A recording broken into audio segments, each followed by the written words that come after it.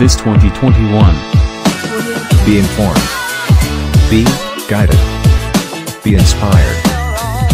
As the Office of the ASDS proudly presents the mini devotional for leaders.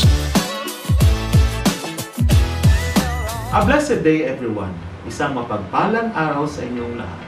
Welcome to Hector Macalalag's Leadership Channel, and welcome to the mini devotional for leaders by Jim Seybert. The episode today is episode 31. This is about, the title of our episode is Envision the Future.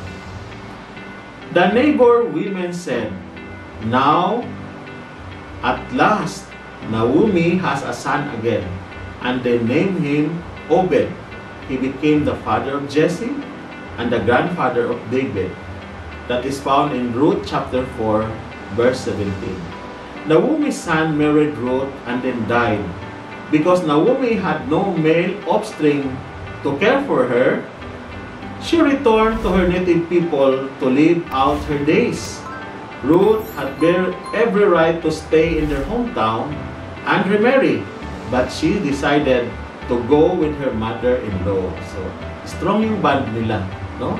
She could have remarried, no? And leave her. In Naomi's hometown, Ruth met a man who wanted to marry her, and he went through the proper steps to do so. They had a child, who had a child, and who had a child, and who became King David. Wow!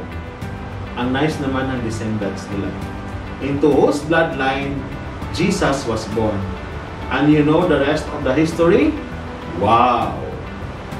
Do you regularly step out of the present to brainstorm the future results of your current decisions? Based on what you are doing today, where might you be in 10 years from now?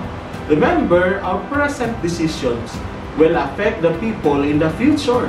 So the people in the future will expect something better decision for you to do today. So you better decide well, because you should envision the future. And those people in the future are expecting much on your decision today. So the leadership principle is choices you made yesterday are already affecting your future. Does that have an effect on the decision you'll make tomorrow? That's the question you have to answer. Have a blessed day, everyone.